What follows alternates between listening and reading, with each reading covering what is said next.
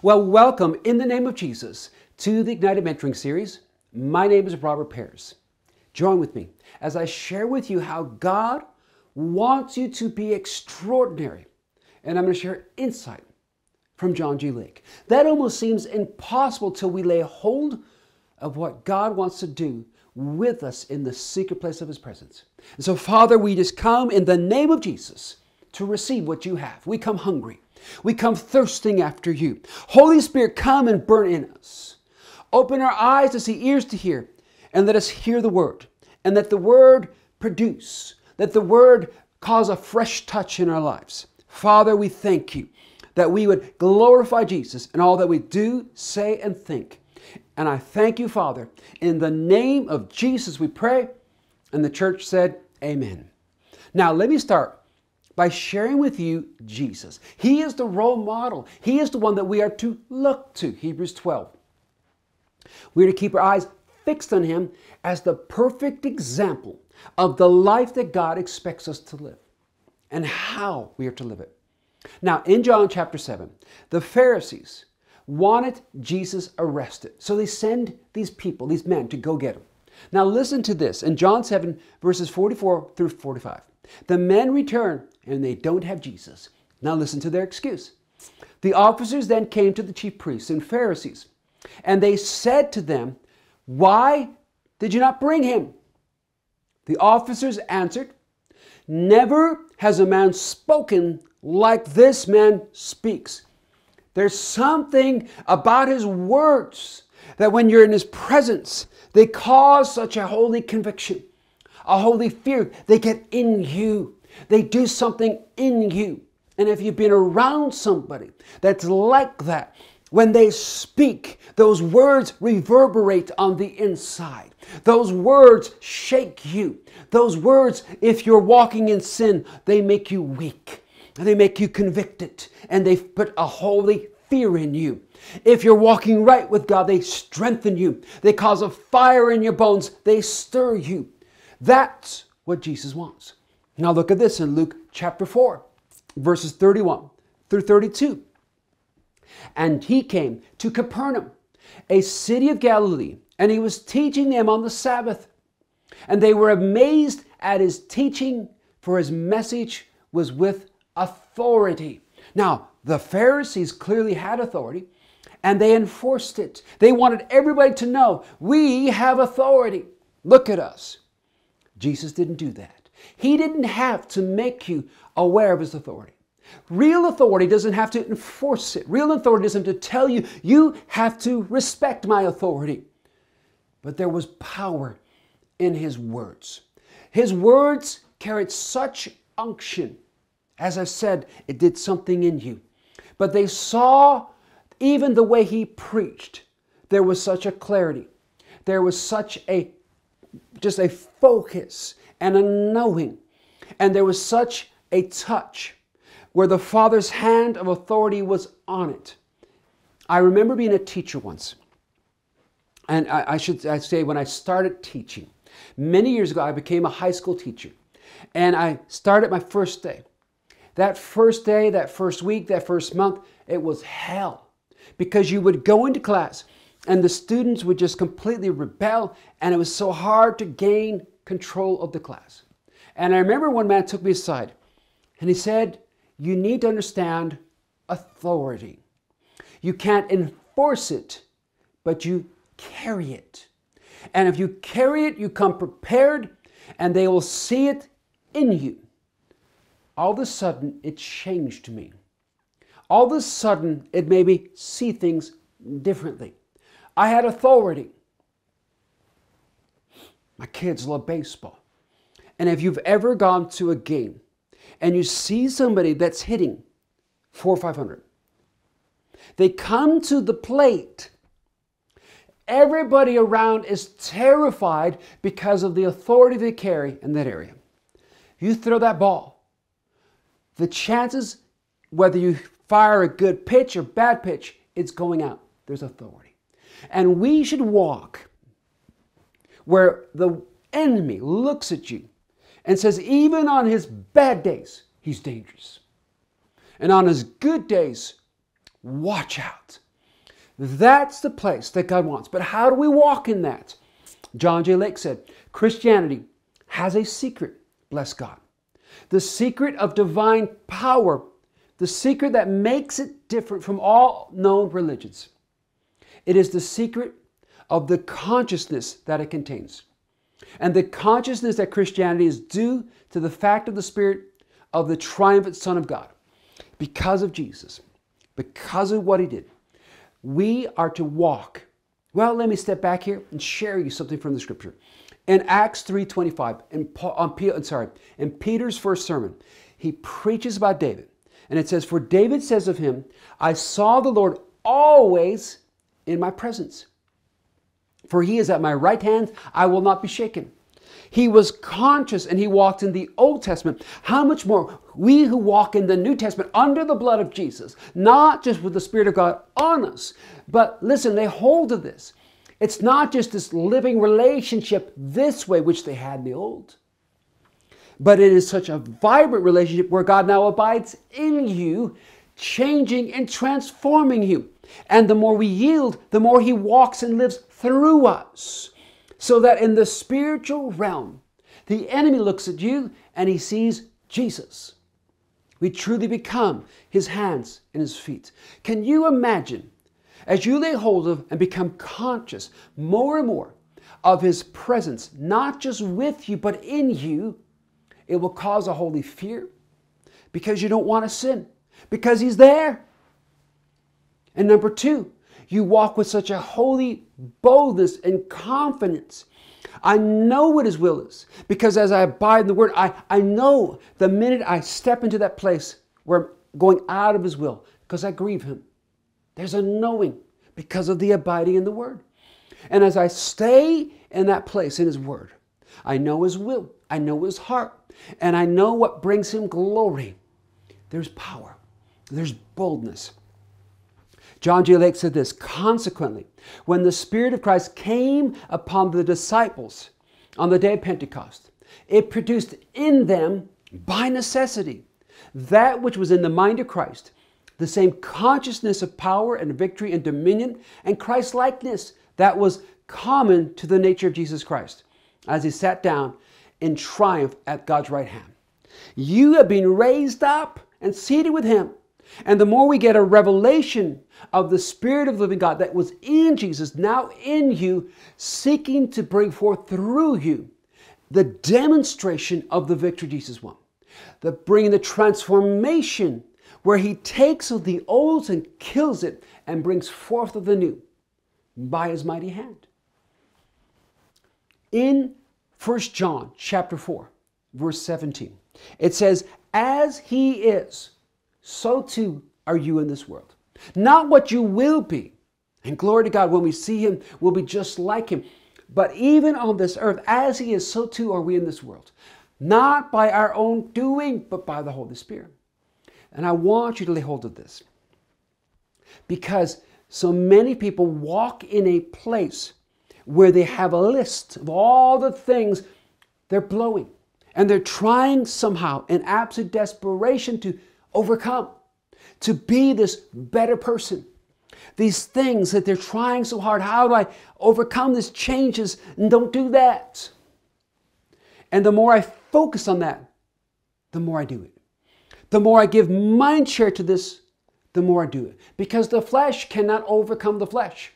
God doesn't desire you to walk in the flesh. God wants to bring you to the place where you walk in and by the Spirit. And when you do so, you step into the extraordinary. Because it's not you doing it. It's the Holy Spirit living through you. That's why when we look at Jesus, not alone did Jesus do great things, He did extraordinary things. He did above and beyond things that were greater than the natural level. He had authority over the natural. And Jesus declared that because He went to the Father and He sent the Holy Spirit, we would do what? Greater things. Greater things. We would be extraordinary because of the Holy Spirit. John said, in other words, submitting your body, your soul, and your spirit in an act of union with the Father and the Son and the Holy Ghost, with the purpose of establishing in the individual the conscious knowledge of the living of the Father, the living of the Son, and the living of the Spirit.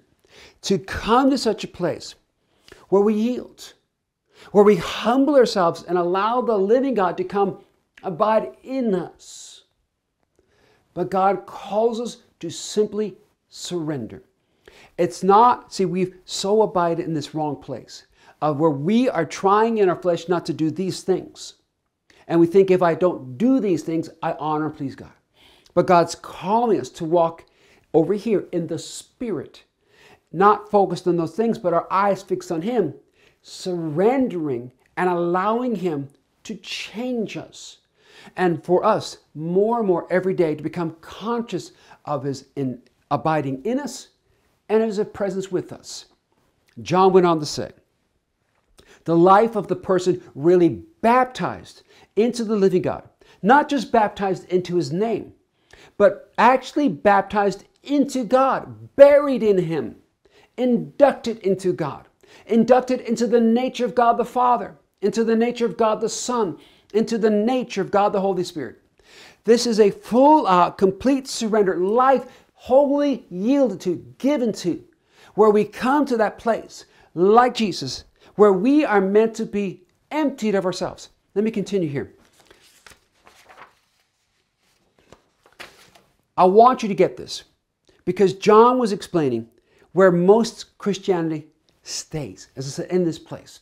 And he says about 90% of so-called Christianity is all spelled out with 4 letters, D-O-N-T. Don't do this and don't do that. The individual restraining himself, putting himself in a harness, walking according to laws and ordinances. Don't do this, don't do that. And the more you try, the more your mind is focused on this, the harder it gets. But we're not called to walk in this place, not trying in ourselves, because as we discover in 2 Corinthians chapter 3, in me I'm inadequate. But over here, the Spirit of the living God working in me, transforming me. My eyes not fixed on the list, the don'ts, but fixed on Him. That's what Paul is trying to get a hold of, and John. John goes on to say, what a marvelous union was accomplished through the consent of His own will, without which Jesus, Christ Himself, could never be in the spotless Lamb of God. By saying yes to God, by yielding His nature with His yes, He permitted the mighty Spirit of God to possess His life and accomplish the will of God in and through Him. Bless His precious name. That requires a secret place life, because if I truly determine in of myself, not based on peer pressure, not based on compliance to the crowd, but because I desire this with everything within me, because it's real, then I have to do it when no one's looking. It has to be in the secret place of my heart where there's a pursuit of going after the living God. Because God, I want you. And God, I got to connect with you. And God, I'm seeking you. And I surrender to you. This yes comes from the passionate desire of my heart and not just simple words. See, we can go to church and we can say simple words because everybody's saying it, and they have no impact. We can get our prayer lists and have our formulated prayer and say the right words, but they're only from here. God is looking from the secret place of our heart where the real us is, the real desires, the real things that consume us. Cry out, God, yes to you. The pursuit of you is in here. In Philippians 2, verses 7 through 8, talking about Jesus, but emptied Himself, taking on the form of a bondservant, and be made in the likeness of man, being found in the appearance of man, He humbled Himself by becoming obedient to the point of death, even the death on the cross. Jesus emptied Himself in this place where He's not focused on me, my rights, my thoughts, me, but came to such an emptying As long as we are focused on us, as long as our rights, as long as it's all about me, don't walk over me, don't do this to me. But here, Jesus emptied himself. And when he emptied himself, God filled it. The problem is we abide in this place of us, and the enemy fills that. And the enemy takes control of that. And your flesh can't overcome that. And all it does is bring more death, more hurt, more brokenness. But here, as we follow the example of the Messiah and empty, get rid of, yield, trusting that God, though you slay me, I will trust you. I will trust you regardless because I fully sell out. I fully yield. This is the place of life. This is the place of being extraordinary for God. William Seymour. Well, let me take a step back. John G. Lake met William Seymour in Chicago in the beginning of the 20th century. William Seymour came to Chicago, I believe, looking for healing. He would go there to Houston and, of course, attend the Bible school and then go to the Azusa, to California, where, of course, he birthed the Azusa revival. Well, several years later, John G. Lake went down to Azusa and met him again. And he said of William Seymour, listen to this, it was not what he said in his words, but it was what he said from his spirit to my heart that showed me he had more of God in his life than any man I'd ever met up to that time. It was God in him that was attracting the people. Now, I like that. That's what I want people to say of me. It's not you, it's God in you. It's that your words have a depth to them, an unction to them, a life to them. And when they are spoken, they don't draw the attention to you. They lift people to Jesus. They bring people to a greater intimacy with him and his word. It's not me. Salvation is not through me. It's through Jesus. And people are drawn because there's something in you where you need that intimacy with Jesus. And people look and say, I want that. I want that. If we stay in this place of brokenness, what comes out of us is brokenness. And I've been there for so long, and I'm like, God, I don't want that.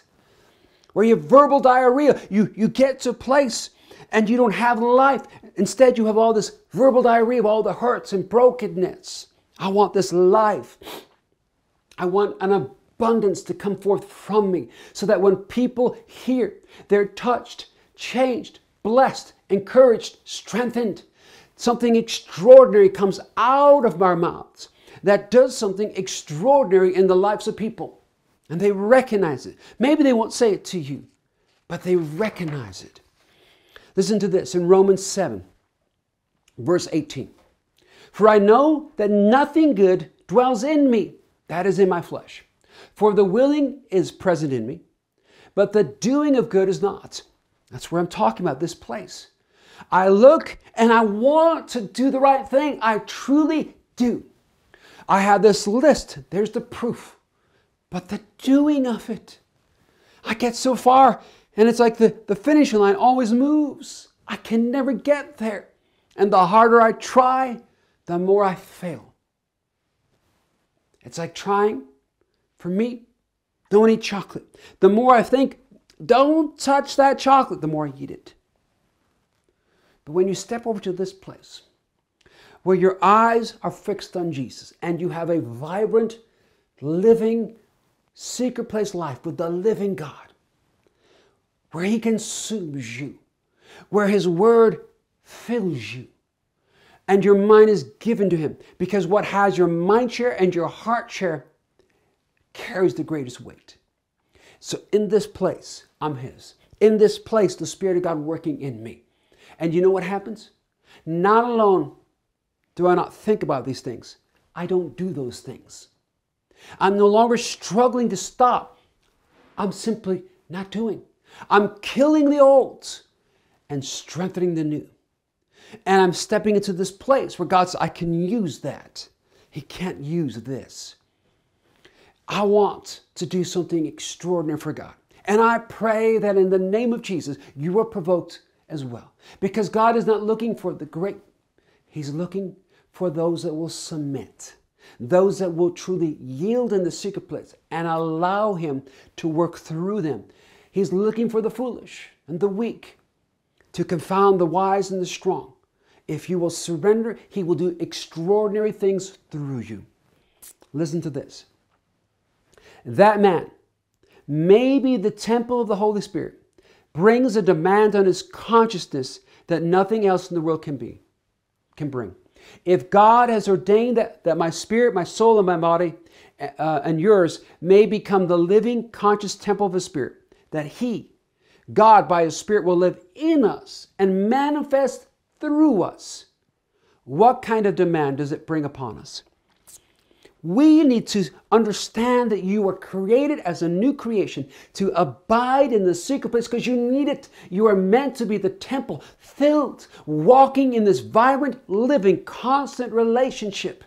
That secret place you discover is really him. He is the secret place, and you'll be found in him with such a depth, vibrancy of relationship that it is 24/7.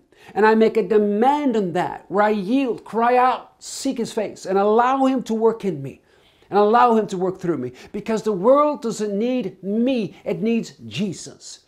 And the only way the world's going to see Jesus is when you and I surrender in that secret place and allow God to be God in us and through us. Allow the Lord Jesus to manifest and work through a yielded vessel, through a yielded tongue, through our hearts given wholly. Listen to this. John went on to say, why is it that people are slow to yield themselves to the control and government and guidance of the Spirit of God? Why is there not a divine passion in our hearts that such a blessed control should be made possible? Well, in Revelations 2:4, Jesus said, behold, I have this against you, that you've left your first love. This passion, this burning desire that God, I want to know you. When I wake, I seek you. In the middle of the night, I seek you. Throughout the day, I seek you. So I remember the old sin life. I remember being caught up in sin. I remember how it possessed me, consumed me. I remember that. But I remember this more. And this grows every day. That secret place, passionate desire. God, I want more of you. There must always be a pressing on, pressing forward, and a yielding. And as we do, God will do extraordinary. Now, I don't know where you're at. Ministry, finance, or business, home life. God wants to do through you something that is extraordinary, not by your doing, but by his hands. Oh, if we could get a hold of what God can do through a yielded vessel.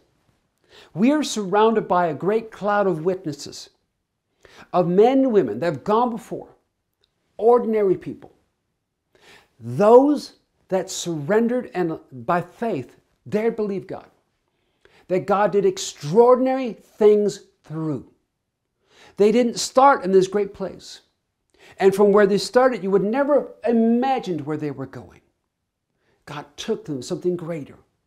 And God wants to do something beyond anything you can imagine or think. If we will simply have this vibrant relationship with him in the secret place and allow him to do the extraordinary.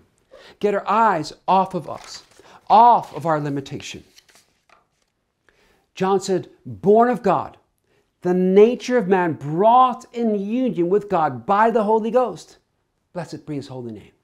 In the secret place, I become one with him by choice. One by him by the yielding. One by him by the pursuit. One by him because he is my everything. He is my one passionate desire. In Romans 8:11, but if the Spirit of him who raised Jesus from the dead dwells in you, he who raised Christ from the dead will also give life to your mortal bodies through his Spirit who dwells in you. The Holy Spirit working in you will change, transform this vessel, its limitations and its weaknesses. God worked through the vessel of Jesus, an earthen vessel, and did above and beyond what that earthly vessel could do, because God is not limited. And if we will get to that place and get our control off and allow God to simply be God in our lives, to work and to do, oh, he wants to do the extraordinary and glorify his name in and through you. Let me finish with this. Lake said, open your soul to Him and let the blessed living Spirit of God have entrance into your nature. Say yes to God. Say yes to God. Oh, I pray that in the name of Jesus, this message has so ministered to you and hit you right where you're at. That today will be the day you say yes. Today will be the day where you stop walking in the old and choose to walk in the new, in the secret place of His presence. This is the day of the new beginning. This is the day where the new things shall spring forth. And this is the day where there's a fresh touch from heaven to lift, to heal, to bind up, and to bring forth. This is the day. I just pray that in the name of Jesus that you're truly blessed and receive all that He has. If this message has blessed you, would you please like, share, and subscribe? Would you consider becoming a prayer partner with us? Help us. Stand with us. Because it's through prayer partners that we're able to get a hold of the right word in season and see the impact. It costs you nothing, as I like to say. We don't ask. I trust that God will put in the hearts of people to be financial partners. Because yes, it takes finances. But I believe that I want the ministry to be a testimony of God's provision. And so I thank all those that God has so touched and moved to be financial partners. And I'm most so grateful for those who just want to be prayer partners. Maybe you want to be both. That's okay. Maybe just you can't afford it. That's okay. But there's power when we stand together in prayer to see the backsliders brought back in this late hour. And we're seeing thousands come back. And for that, I am so appreciative. Now, if you join, you can check out more information. Go to our website, godsgeneralsandrevivals.com, and go to the partner page. You get invited to our Zoom meetings, and you get our email newsletter twice a week. And you get really, through those Zoom meetings, an opportunity where I get to minister to so many people. Well, I pray that you're blessed. I pray that you're encouraged. I thank you. And I also want to remind you and speak to you. We are planning a partners meeting here in the Chicago and Elgin area in end of June, around June 25th and 26th. Right now, we're working on the plans. More details shortly, so check out that if you're in this area or want to come in and visit. It's going to be a powerful time. Amen? Well, thank you. Be blessed. Be encouraged in the name of Jesus. Amen and amen.